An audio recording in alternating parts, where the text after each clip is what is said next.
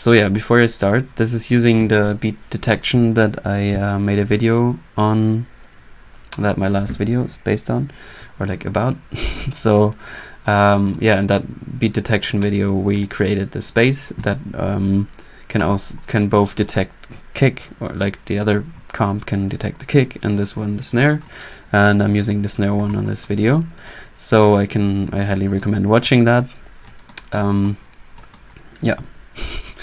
So alright, I'm just gonna delete all of this stuff and show you how to create all this. Alright, so this is what you're usually starting with. Yeah, so I'm basically just dropping an audio file in here, which with the sample file selected, and the audio device out is connected to it so we can hear it. So I'm playing this, just hearing the default file. And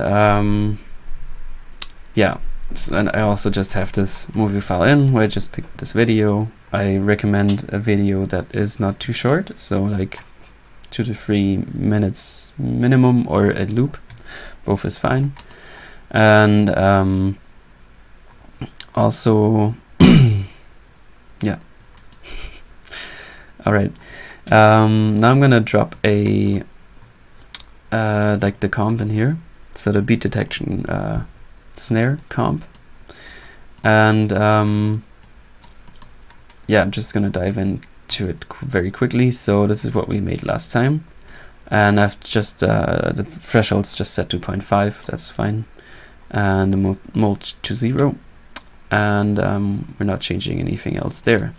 So I'm going to attach a null to this, and before I go further, just explain you what we're going to do here a bit. So we're working with cues. So a cue is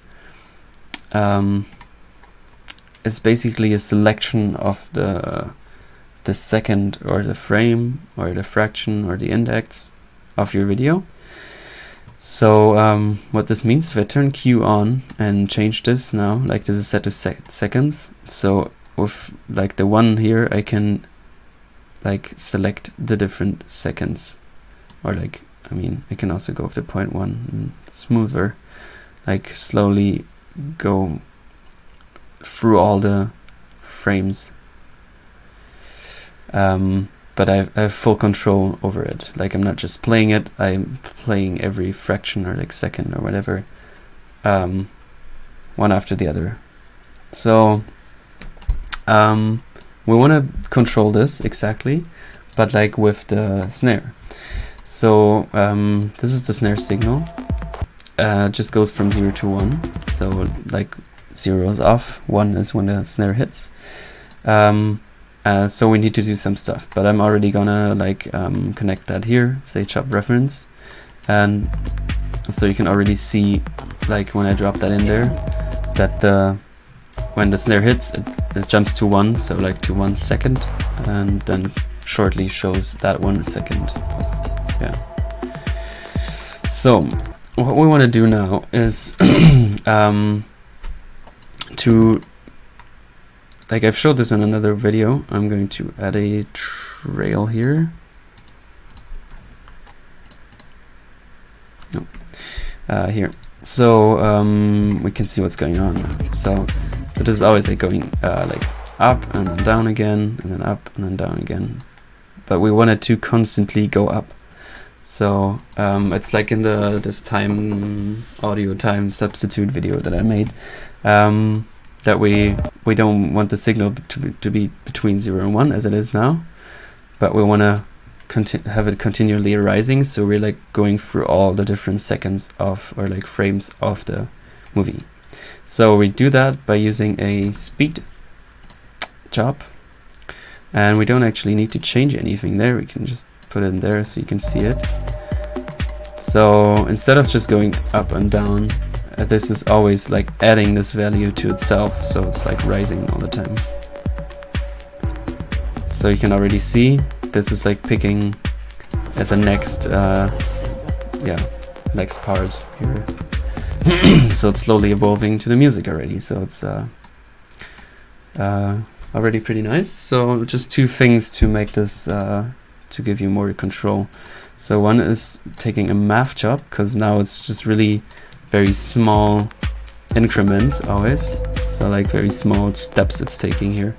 So we can change that by changing the range from, there's two things I want to change here. So first I'm going to change this to like 10.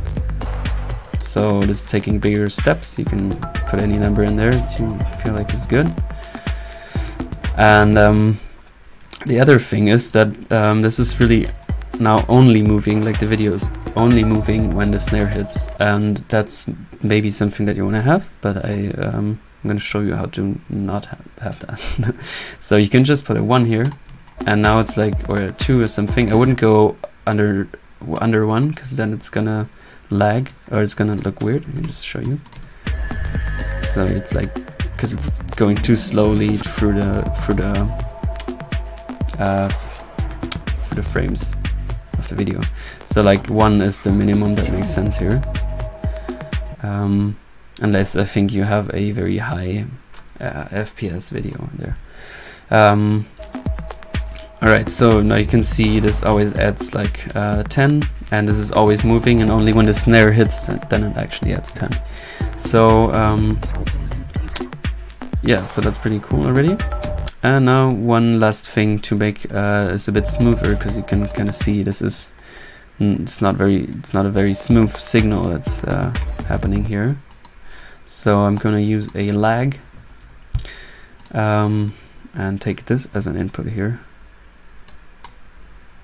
actually as this input for now.